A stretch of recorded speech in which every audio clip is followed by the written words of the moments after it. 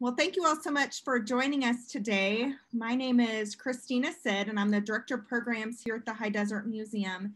Thank you so much for joining us today for Dr. Doug Tallamy's presentation entitled A Guide to Restoring the Little Things That Run the World. This program is just one of the many programs that the museum is offering that highlights the critical role that pollinators play in the environment.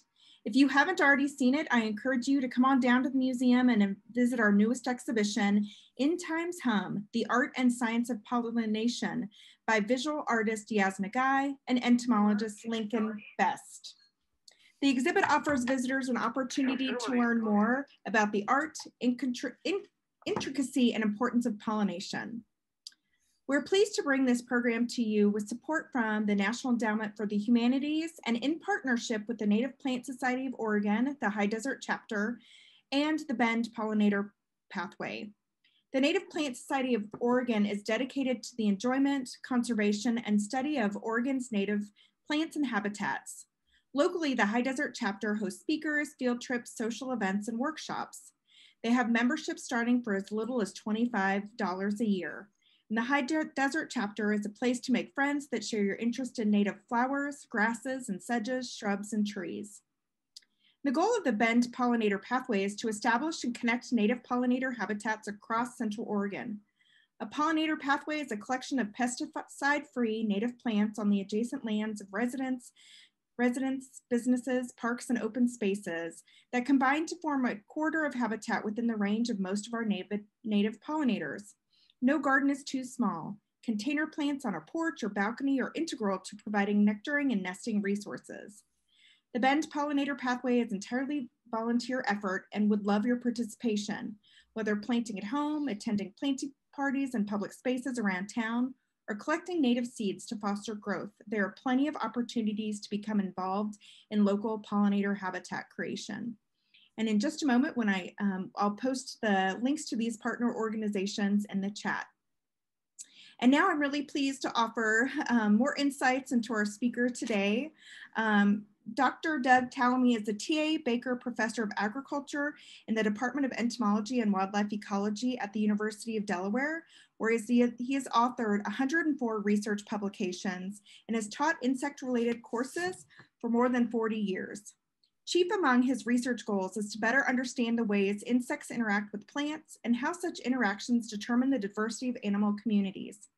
His book, Bringing Nature Home, was published by Timber Press in 2007 and was awarded the 2008 Silver Medal by the Garden Writers Association.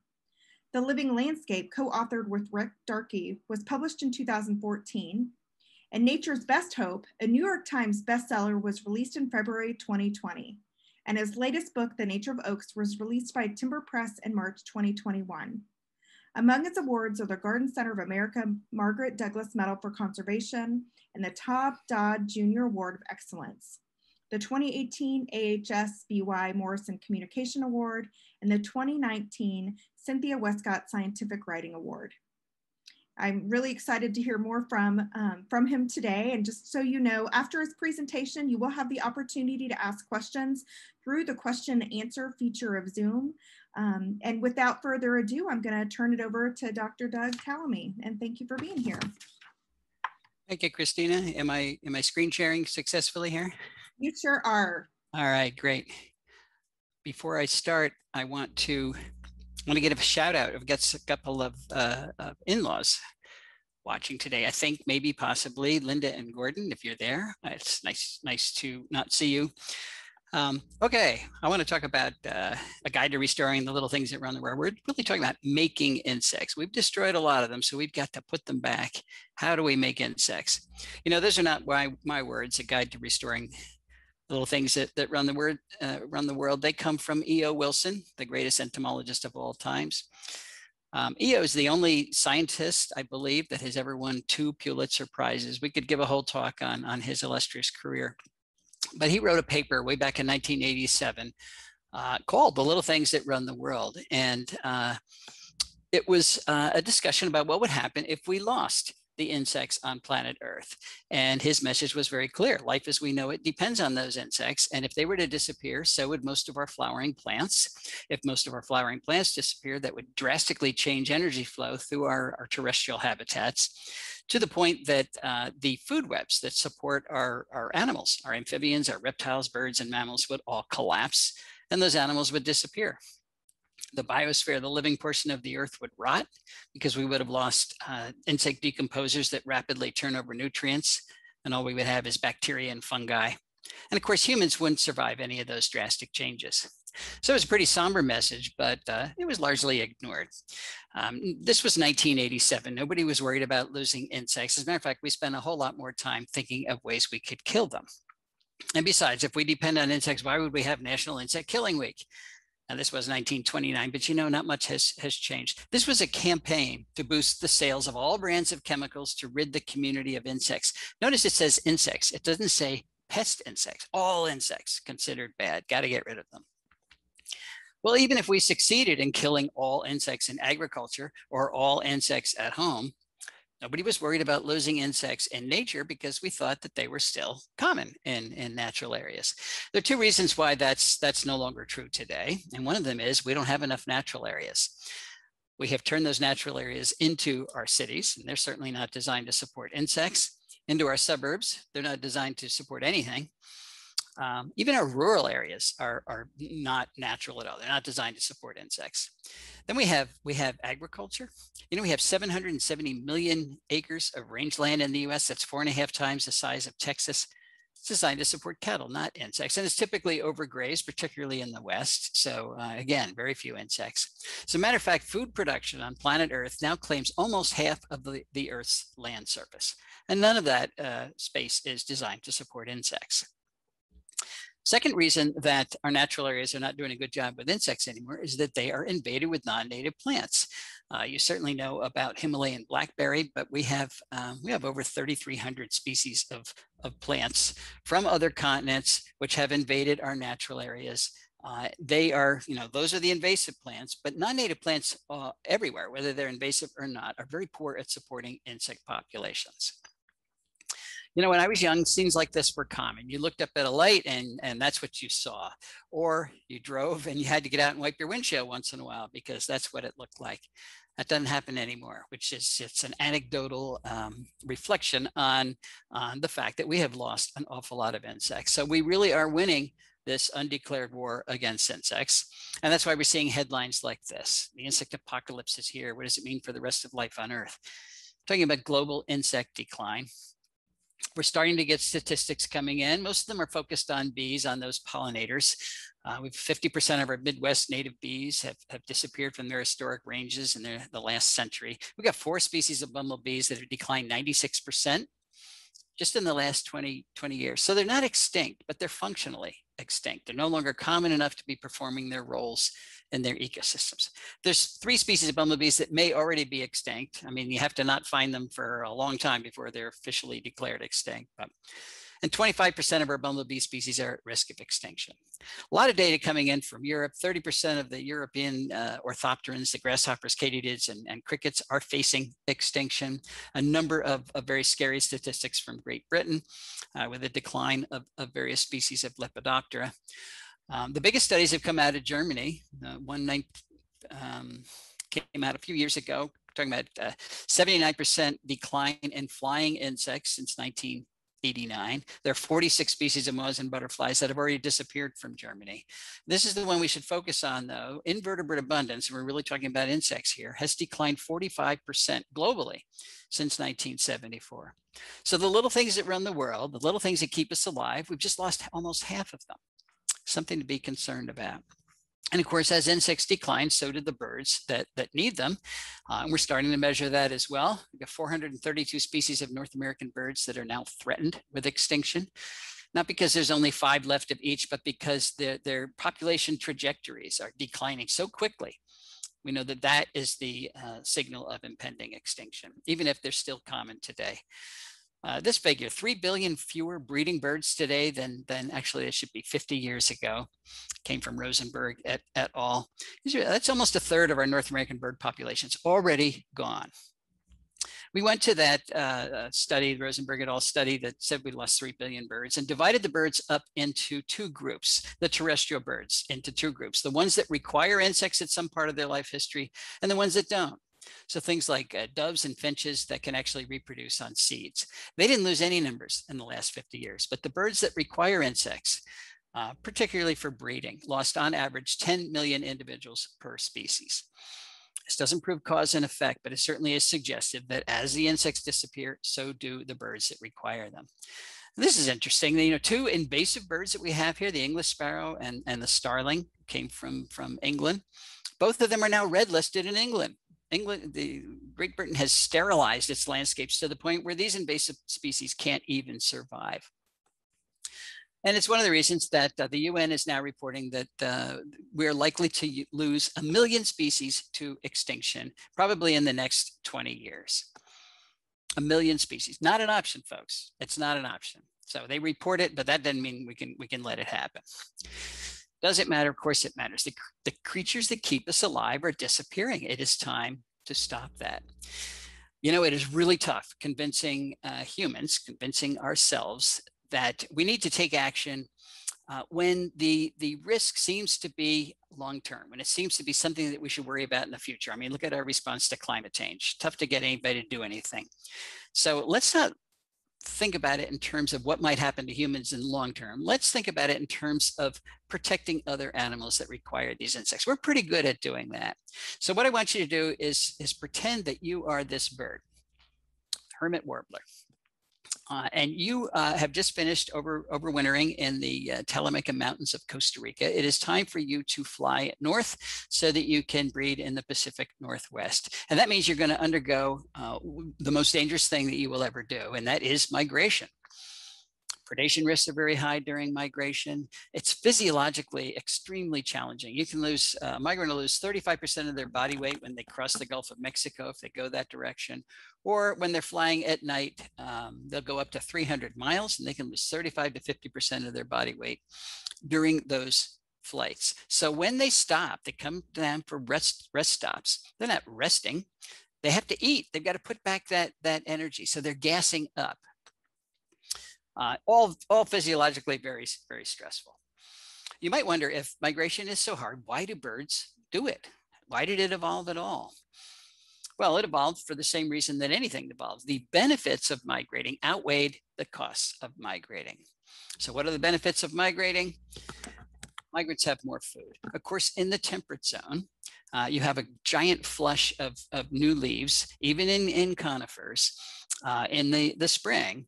And following that flush, of course, are the caterpillars that eat those leaves.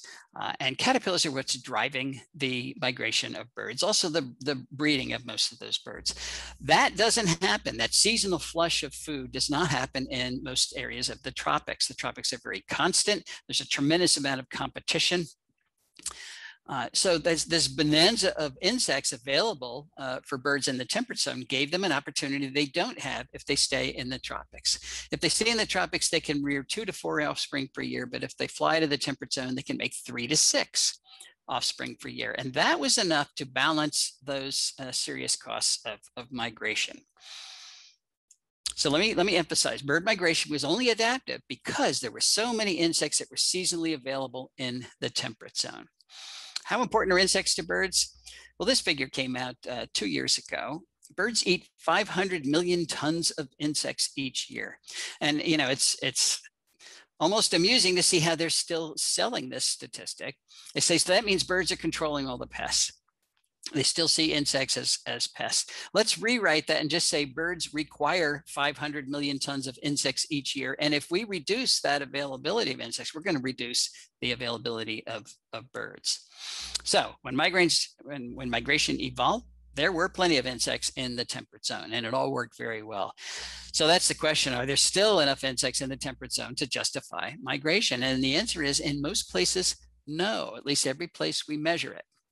Let's just look at what happens when we bring in ornamental plants or non-native plants and replace the native plants that are generating all those insects. what happens to insect populations. We've studied this for almost 15 years now, and this is one of our recent studies.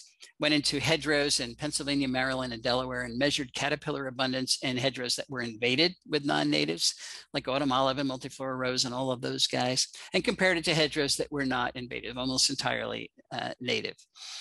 We found a 68% reduction in the number of species of caterpillars, a 91% reduction in the abundance of those caterpillars, and a 96% reduction in the biomass, the actual amount of energy moving through the ecosystem in those hedgerows.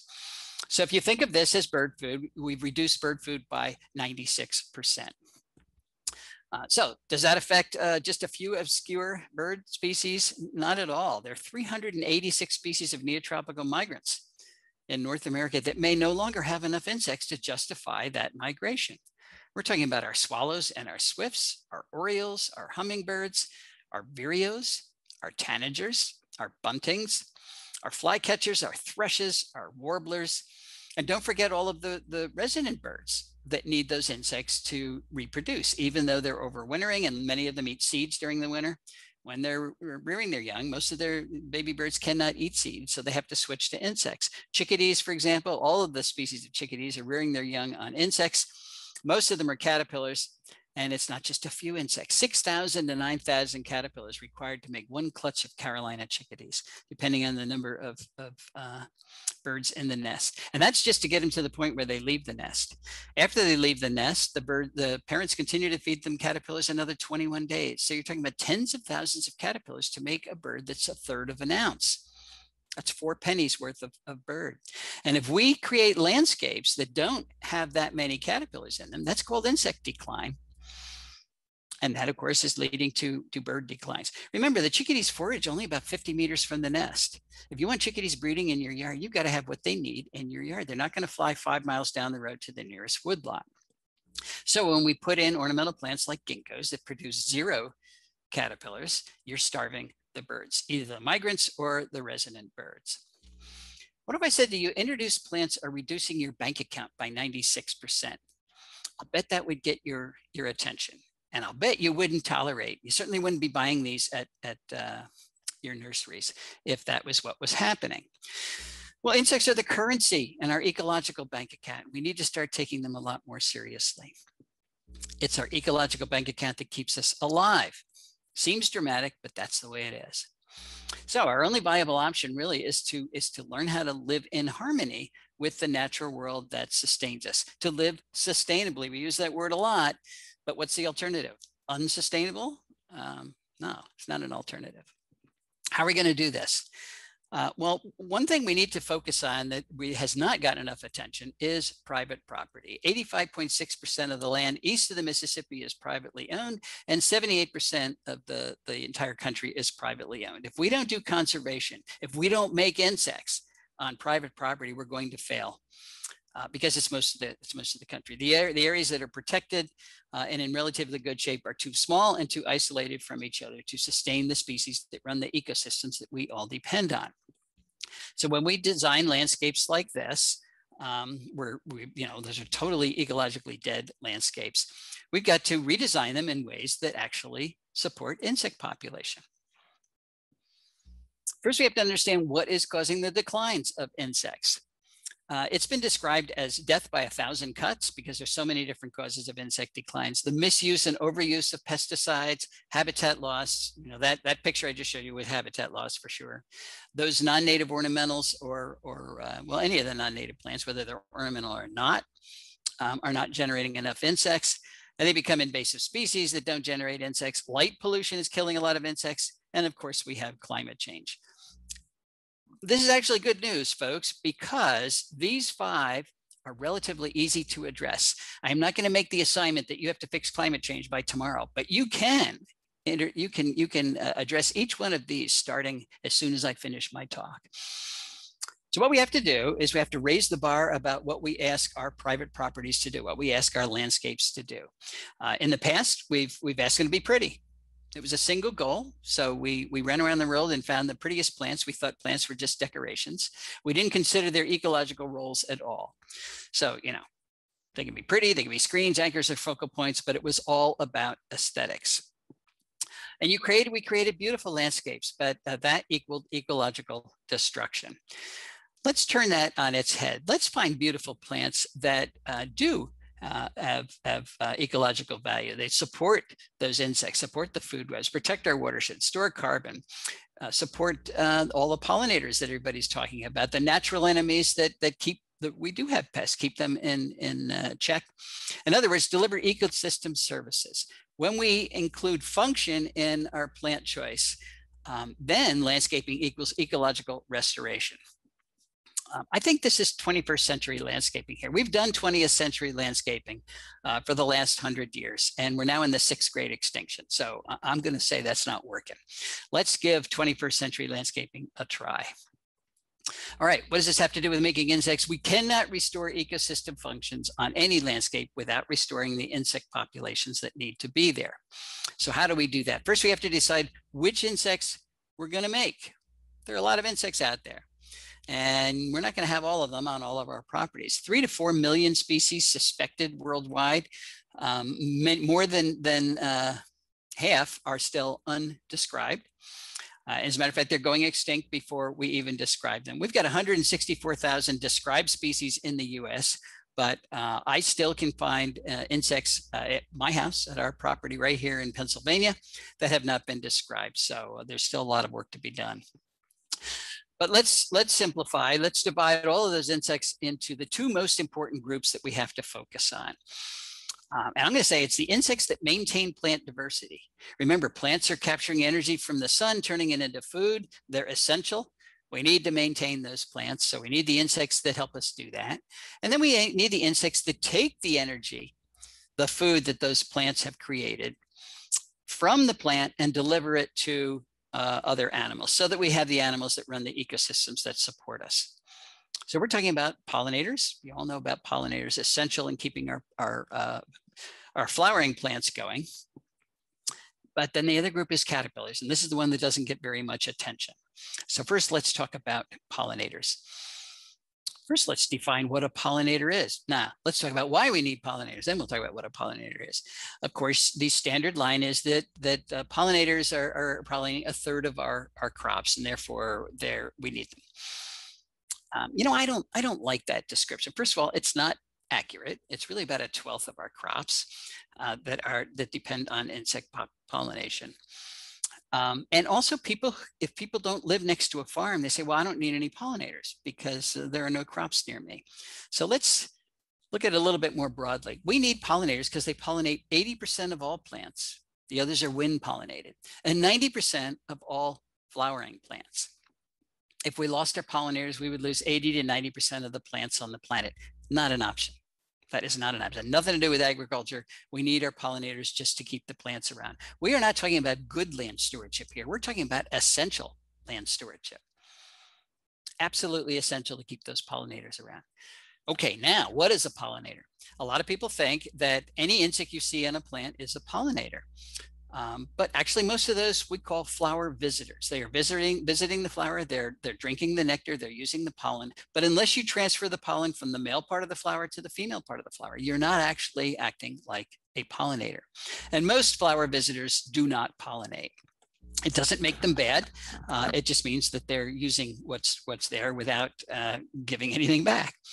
Okay, who are our major pollinators? First of all, there are lots of insects that do pollinate, but most of them are fairly minor. The major ones include, of course, the honeybee, the introduced honeybee, which is a very good generalist pollinator, and it addresses the needs of many of our introduced crops. We also have 4,000 species of native bees, the ones that did the bulk of the pollination in North America before we brought the honeybee over. So these guys know how to do it. They're good at it. We also have up to 14,000 species of moths and butterflies, about 2,000 undescribed at this point. Butterflies typically are lousy pollinators. I know we want to save the monarch because it's a pollinator. It's really not, but saving the monarch is still a good idea anyway. But a number of our moths are pretty good, and much of this pollination happens at night when we don't see it. So this is an underappreciated group of pollinators that needs to be saved as well. Let's first talk about the 4,000 species of native bees. You know, when I give talks and I tell people you need to create habitat for bees in your yard so that we can increase, have a complex community of pollinators in your yard. People say, no, I'm not going to do that because I will get stung. And I say, no, our native bees, you know, most of them are solitary. They're not aggressive. They're not defending a hive. You can pet them when they're on a flower. Everything's fine. And they say, no, you're wrong. I was stung last week. What they're talking about is typically not a bee at all. It's often a yellow jacket or sometimes a hornet. These are wasps. These are not bees. And they are aggressive and they are defending a social hive, and they'll chase you down and sting you. I'm not talking about having these guys in our yard. They're predators, and they actually eat a lot of the caterpillars that I like so much. So we're talking about native bees that are herbivores. They depend on pollen and nectar. They will sting, but rarely. They're not aggressive at all. So how do we make native bees? In other words, you can have them in your yard very safely. Okay, they need a place to live and something to eat. That's self-evident. But where do native bees nest? Three main places: the ground, woody stems, or pithy stems. Let's first talk about our ground nesters, because most of our native bees are ground nesters. 70% of them nest in the ground. They sink a vertical shaft like a mine with little offshoots to the side. And it's usually a single female that will do that. And then she'll pack those offshoots with pollen and lay an egg on it and rear her young. So if you, on your property, if you own any ground, and I'll bet you do, you can have ground nesting bees. They prefer a slight south-facing slope. They prefer a little bit of an open area that doesn't have a lot of vegetation. It doesn't have to be big. You know, 4 or 5 square inches is enough for a bee. And this is what they look like. This is a Calides bee. They're very shy. They hide in their tunnel. If they come out and a shadow hits them, they dive back in again. So that's what the ground nesting bee is doing. Pithy stem nesters or woody stem nesters make cells within those stems. They hollow out the stems. This is a picture from Heather Home. Pack them full of pollen, and then make come back here. Make successive cells that are younger. Each one's younger. So this one is the oldest. So this is what a bee larva looks like. Not like much. It's simply there eating the pollen. And when it matures, it pupate right here and then tunnel out through the side and leave a little hole. This one's a little bit younger, this one's a little bit younger, and they go right on down. So what are those pithy stems? That's the herbaceous plants that grow up in a typical meadow, or many of our flowering plants that we have in our yards. You know, we used to think that they spent the winter in these dead stalks, so we want to preserve them. It's a little bit more complicated like that. And this is a graphic that Heather Homa has worked up. It's small, but follow me here. In the winter, you want to leave all the dead flower stalks up there, because first of all, those are the seeds that maintain the birds that don't go to your feeders, all the sparrows and all those guys that are eating seeds in the ground. If you cut them off in the fall, you've eliminated all of them. So you leave them in the winter time. Then in the spring, you cut them back maybe 8 to 24 inches high. So you're leaving, it looks like a straw. Those are the areas that are going to be the nest sites for the pithy stem nesters. The bees will come and they build those successive cells in those dead stalks. So it's last year's stalks. Then the new growth grows up and you don't even see those stalks anymore. So it's not going to be ugly. But that's where the bee larvae are developing, in the dead stalks from the previous summer. Then in the fall, again, you don't cut it back in the fall, but in the wintertime, well, that's in the wintertime. The bees are spending the winter in that last year's stalks. And then in the spring, they will emerge. And that's when you can cut back this year's stalks, if you're following me here. So there's a year delay there. And that's why mowing things down to the ground is a great way to get rid of all your bees. Woody stem nesters, very similar. This is elderberry, for example. It's got soft wood, and here the bees have already left. They tunnel out through it, but it's a great thing to leave for our woody stem nesters because it is so soft. But what do we do when we have an elderberry bush and a branch dies? We cut it off because we're neat. A dead stem doesn't look look nice. Well, then you've just eliminated the nesting opportunity for your woody stem nesters. We've partially replaced the need for, we call it coarse woody debris around your property by inventing bee hotels.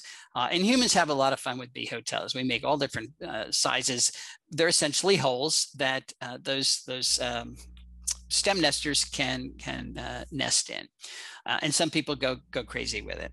So this is a whole lot more fun for the person than it is for the bees. They will use it, but research is showing that large bee hotels are not a good idea. Why? You're putting all your bees in one basket, and if a predator or a disease finds that basket, they wipe them all out. So it is much better to have small, not so fun bee hotels, but many of them scattered around your property. You want to protect them from rain, but those will be the ones that your bees use each year. Okay, what do bees need to reproduce? They need pollen and they need nectar, and they need it all the time. Here's a distribution of native bee species in New England. New England's pretty cold. They come out in March. They're there all the way through November, and you need flowering plants, forage for those bees that entire time. That's the most challenging thing about keeping pollinators around, is having what they need the entire time that they're around. So what species of plants should we use for our native bees? Sam Droege is Mr. Native Bee, and he says, we need to meet the needs of our specialist bees. Because the generalist bees can use the plants that the specialists need, but the specialist bees cannot use the plants that the generalists use. So if you don't plant for the specialists, you've lost all those specialist bees. And about a third of our native bees, so 1,300, 1,400 species, are highly specialized on particular, usually genera of plants. Why are they specialized? Because plants differ in so many different ways. They flower at different times. They smell and look differently. The pollen morphology is species specific, and all these little nooks and crannies here, all these little nungies on the pollen, are designed to grab the hairs of particular species of bees, so that those bees, the specialists, transfer pollen better than anything else. And the nutritional value of pollen varies greatly. So all that variation creates the opportunity for specialization among our bee species. In the Pacific Northwest, these are the primary genera that support the most specialist bees. And if you plant these, you can have, let's say you have 3 or 4 of these genera in your yard, you can easily have over 40 species of specialist bees that you won't have if you don't have those plants in your yard. You'll always have those generalist bees, and people see a few honeybees and a few bumblebees and say, I'm helping all the pollinators. You're helping a few generalists and missing most of the species that really need your help. Okay, that's all we have time to talk about for pollinators. Let's talk about caterpillars, which nobody else talks about. They're the bread and butter of terrestrial food webs. They're the ones taking the energy from the leaves and delivering it to animals. And it turns out the caterpillars are transferring more energy from plants to other animals than any other type of insect, any other type of animal, period. Most vertebrates don't eat plants directly. They eat something that ate plants, and that something is typically caterpillars. So if we don't design landscapes that support a lot of caterpillars, we have a failed food web, and that's not a functioning ecosystem. New way of thinking about the goal of landscaping, making caterpillars. How do we make caterpillars in our yard? How do we increase the numbers? Well, you do that by adding the plants that support those caterpillars, and that seems easy enough. But there is a catch, and that is that most plants don't support a lot of caterpillars. So we have to be fussy about which plants we choose. And we have to be fussy because the caterpillars themselves are fussy. We have to choose the ones that the caterpillars like. Why is that? Well, plants have made them fussy because plants don't want to be eaten. They want to capture the energy from the sun and use it for their own growth and reproduction. So they've loaded their leaves with nasty tasting chemicals, secondary metabolic compounds that make those leaves either bitter or downright toxic. And it's a really effective defense. It keeps most of the insects of the world from eating most of the plants of the world. And that's why it's green out there in the summertime. It's not because there's no insects out there that want to eat those plants. It's because most of the insects that are out there cannot eat most of the plants. They are too well protected chemically. But insects do eat plants. How do they do that? Well, this is where the specialization comes in. 90% of the insects that eat plants can only eat the plants on which they have developed, or for which they have developed, very specialized adaptations. Every plant lineage that's out there protects itself with a unique cocktail of chemical defenses. And an insect species can't adapt to all of them. So they pick one or two that are really similar.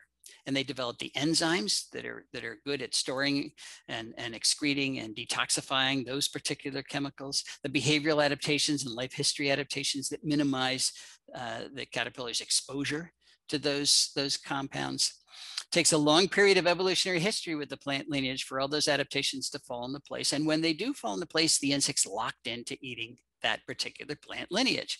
So when we bring in plants from other continents, our insects can't use them.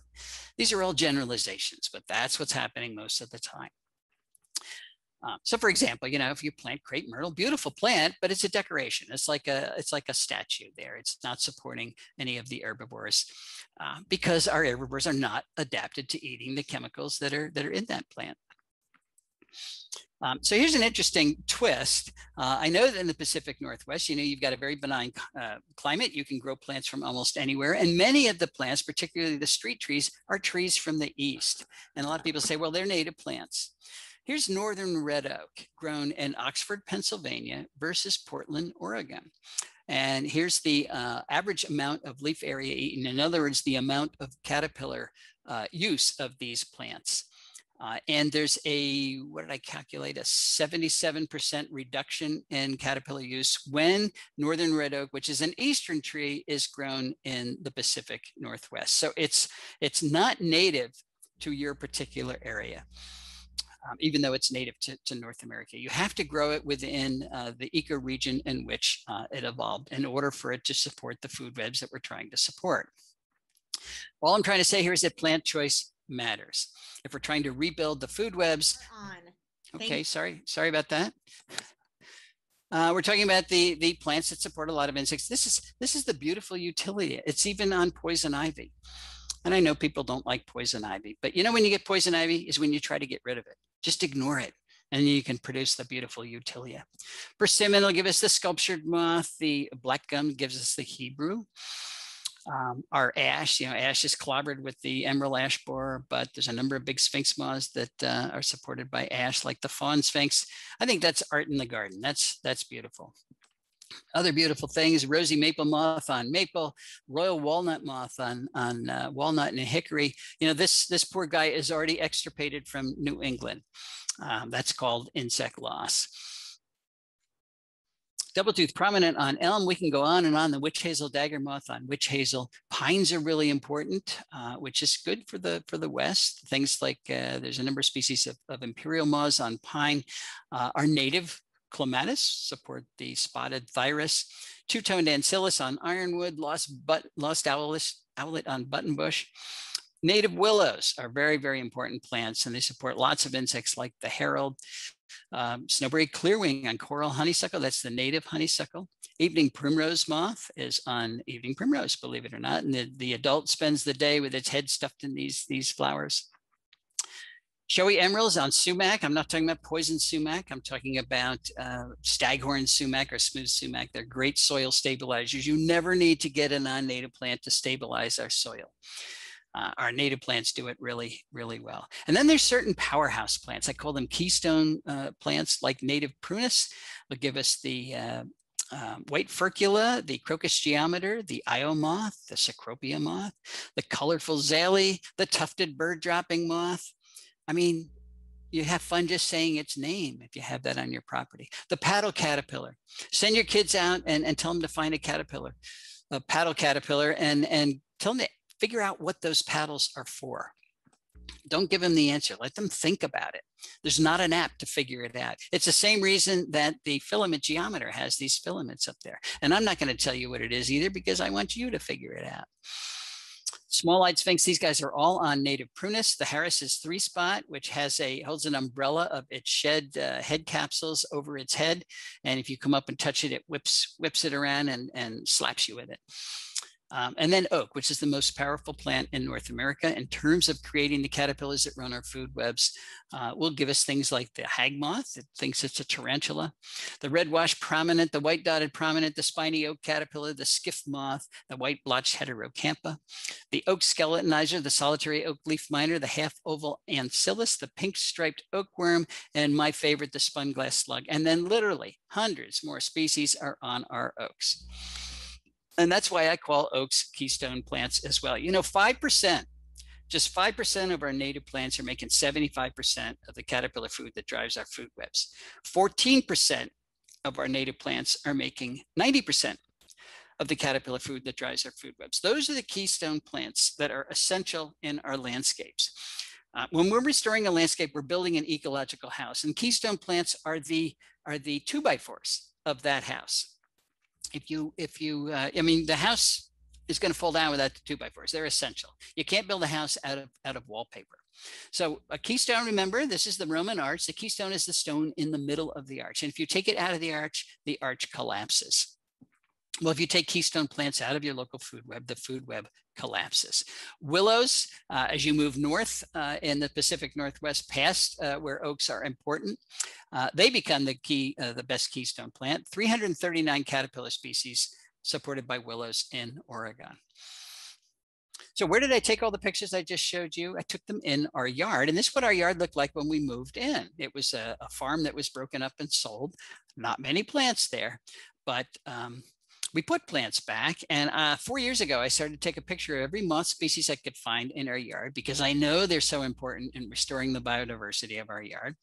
I'm up to 1,081 moth species that I have taken pictures of. So, and I'm still at it. Now we have 10 acres. Pennsylvania is 2.4 million acres. So on 1/240,000th of the land area, we've got 40% of all the moth species that occur in Pennsylvania. And we have them because we planted the plants that support them. You don't have to memorize all these, but you put the plants back that are best at supporting these caterpillars. And because we put all these plants that make caterpillars back, we've got breeding birds that require those caterpillars. We've got wood thrush now because we've got Virginia creeper making the lettered sphinx. We've got indigo bunnings because we have alders making ruby quakers. We've got chipping sparrows because we have black walnut making gray edge boma locas. Field sparrows because we have oaks making red line panapodas. Titmice, tufted titmice because we have black cherries making dowdy pinions. Phoebes because we have native grasses making skippers. Robins, of course, because all those weeds, they're really good native plants that are making things like the white line sphinx. We've got Carolina chickadees because we've got tulip trees making tulip tree beauties, white-eyed vireas because we have spice bush making spice bush swallowtail, house wrens because we have hickories making copper underwings, and of course bluebirds because we have sycamores making drab prominence. We've got 60 species of birds that have bred on our 10 acres, which is 39% of all the terrestrial birds in all of Pennsylvania, right here on little old 10 acres because we put the plants back. So by choosing the right plants and using more of them, we can restore insects and the animals that depend on them nearly everywhere. So I'm going to leave you with 9 things that can help you restore the ecosystem in your yard by restoring the insect populations in your yard. And I'm going to start with reducing the area we have in lawn. Now I know that much of the West is not the major problem with lawns, but nationwide we've got over 40 million acres of lawn, and that's a 2005 statistic, so it's actually much more than that now. That's the size of New England dedicated to an ecologically dead landscape, and we have that because lawn is a status symbol. And we humans need our status symbols. But I'm suggesting we cut the area of lawn in half by putting those keystone plants and other important native plants in the other half. The area of lawn we keep can still be manicured. We can still be good citizens, show that we're following the cultural norms, but we're going to put plants back where we live. You know, I drove by this church in Mississippi a few years ago, and it struck me that everybody's inside worshiping God's creation, and on the outside they're killing them all. We're not thinking about what those creations actually require. If we cut half the area of lawn, if we cut the lawn the 40 million acres in half. That'll give us 20 million acres to work with. And if we do that at home, we can create a new national park that I'm calling Homegrown National Park. You can join Homegrown National Park. Go to our website, homegrownnationalpark.org.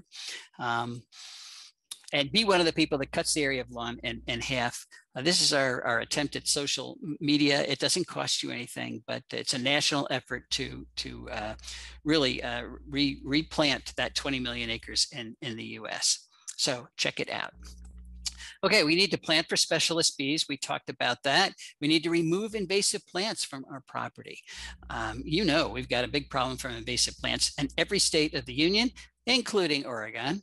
English ivy, you know, it's banned in Oregon now, but too late. The barn, you know, we shut the barn door well after the horse is out. It just means you can't go buy it anymore. But you, if it's on your property, do your best to get rid of it. Butterfly bush and expanding invasive.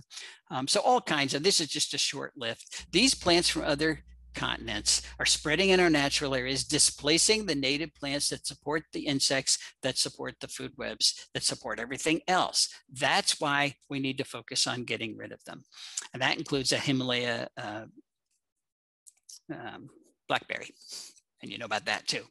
Use those keystone plants that we talked about. How do you find out what the keystone plants are for your county? You go to Native Plant Finder on the National Wildlife Federation website, put in your zip code, and the ranked list of the most powerful plants in terms of supporting the food web will pop up for your county. So this is what a typical list in Oregon would look like. But you know, Oregon's tricky with the mountains. You're on the east side or the west side, the dry side, the wet side. So it depends on where you are, but these would be very important herbaceous plants as well. Notice that I say like native cherries, native oaks, native willows. If you go to the nursery and say, I want to buy a cherry, they're going to sell you an ornamental cherry from Asia. If you want to buy a willow, they'll sell you a weeping willow from Turkey. If you want to buy a birch, it'll be a European birch. Specify that you want a native. You want a native oak. That's going to be Quercus garryana. That's the only one you've got up there. You know, Quercus garryana, the Oregon white oak has lost, I think it's 97% of its range due to agriculture. We need to put these guys back. So if you get the native members of these important genera, you can increase caterpillar use by 65%. We've done that experiment. Landscape for caterpillars. This is an important one. We're just starting to work on this now, but what I mean by that is this. Now, I live in Chester County, Pennsylvania, where oaks support 510 species of caterpillars. A few of them, like the Polyphemus moth, complete their development on the tree. The caterpillar eats the leaves, then it spins a cocoon and hangs from the branch, then it emerges as an adult, and then it does it all over again. And I wish everything did that, but most species don't. Most species, the caterpillars finish growing on the tree and then they drop from the tree and they wiggle their way beneath the soil if they can, and they pupate underground, or they spin a cocoon in the leaf litter that's under the tree. And that's the problem. There is no leaf litter under the tree, and we mow and compact our soil so that most places it's rock hard and the caterpillars can't get underground, which means our typical landscaping becomes ecological traps. We call on the adult moths to lay their eggs. The caterpillars develop, they drop down, and they die. I am convinced that this is one of the major causes of insect declines, certainly in North America. And of course, the cement landscape is even less of a viable option. This is what most people do. They have a tree in a typical yard, and nobody's measured how well the caterpillars do in a situation like that, although we're doing that this summer. But I guarantee they're going to do better in a situation like this, where you have a layered landscape. You've got your tree, and then you've got other plants, maybe a dogwood here. Your Pacific dogwood is great. Native azaleas, then ferns and ground cover. The soil's not compacted. These are safe sites. The caterpillars can fall down here. They can easily get beneath the ground and pupate, or they can spin a cocoon in the leaf litter that's there. Ferns are excellent ground covers that protect the final life stage, that pupal stage of your local moths. Reduce your light pollution. There's research from all over, well, at least the temperate zone. Most of it's from Europe, telling us that we've identified a really important source of insect decline. It's the lights we have on at night. Lights kill moths, and they kill them about 6 different ways. So That's actually good news to me because we've got to turn around insect declines. And if we can do it simply by turning off our lights at night, we're getting off easy. There's nothing easier than flipping a switch. But I know what you're going to say. You can't turn that light off over your garage because the bad man will come. All right, put a motion sensor on it so that it only turns on when the bad man does come. And the first thing you're going to recognize is the bad man doesn't come very often. And if you don't want to do that, take the white bulb out of your security light and put in a yellow bulb. A yellow LED bulb is the most effective because for some reason, yellow wavelengths don't attract particularly moths the way white wavelengths do. If we switched out our white bulbs on our security lights with yellow bulbs, overnight we would save billions of insects. And if they were LEDs, we'd save billions of dollars too, because they're much more energy efficient. Minimize insecticide use. You know, I don't think you guys are responsible for this, but over much of the country, we do a lot of mosquito spraying, which does not control mosquitoes, by the way. And homeowners use a tremendous amount of insecticides. If you don't believe me, go to the hardware store and look at all the stuff that's on those shelves there that's encouraging you to buy and then spray anything you see moving around your house. Everything except control of termites it's completely unnecessary. You're being duped into using this. You're also creating an envelope of poison and living in it when you spray this stuff around your house. So don't fall for that. Just tolerate the insects you see. The spiders in your house, by the way, they're not insects, but they're eating the mosquitoes that we otherwise pay Mosquito Joe to spray. So tolerate them. Then finally, well, there you go. We don't need home pesticides. A lot of people say, well, we can't do any of the things you're suggesting because our homeowners association, our HOA or our civic association has all these rules and it prevents us from using native plants or reducing the area of lawn and so on. Join your HOA and change from within. Those rules were made by people. They were made back in the 70s and 60s when people were leaving rusty cars in their front yard and neighborhoods wanted to elevate their status. They said, nope, you're not allowed to do that if you're going to live here. And then they expanded it to how you're going to landscape. Everybody had to have a landscape that's identical. Without considering the ecological damage that was doing. Well, we know a lot more now. And since people made those rules, people can change those rules. So people, join your HOA, educate them, and change those rules so that you don't get fined if you have some native plants in your yard. Okay, wrapping up now, I want to return the way I started, and that's with E.O. Wilson. He has written a book a year for a long time. He's 92 now. He's still writing a book a year. But in 2016, this is the book that he published. It's called Half Earth, Our Planet's Fight for Life. You know, one of the things that E.O. has focused on in his career, many things, but saving biodiversity has been a primary focus for 50 years. And this book outlines the science that says in order to save all of life on Earth, we have to preserve ecosystem function on half of the planet. And he tells you the science that supports that conclusion. And then he ends the book. He doesn't really tell us a whole lot about how we're going to preserve ecosystem function on half the planet. Remember, half the planet right now is agriculture, and we're not going to get rid of that. So what he's really talking about is preserving ecosystem function where we've got 7.8 billion people, all of the infrastructure, our airports and our malls and our roads and everything else. How could that be possible? You know, people want to do it, but they're all scratching their heads and wondering if EO is going crazy. Well, he hasn't gone crazy. I think we can realize EO's dream. But I think I know we need a new approach to conservation. The old approach to conservation was to persist in our belief that humans and nature cannot coexist. We would carve out areas of the planet and protect them and get rid of humans, and that's where nature would be. But that has proven to not be good enough because those areas are too small and too isolated from each other to sustain the species that we're trying to protect.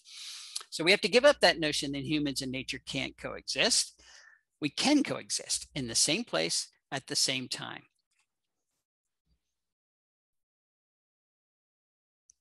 It doesn't mean that you have to save nature, you have to save insects for a living, but you can save them where you live. How do you do that? You can shrink your lawn, you can get rid of your invasive species, you can plant pollinator gardens, you can use keystone plants, you can revitalize the ecosystem right where you live. We can do the same thing in corporate landscapes. We can do the same thing on roadways. We can do the same thing in airports.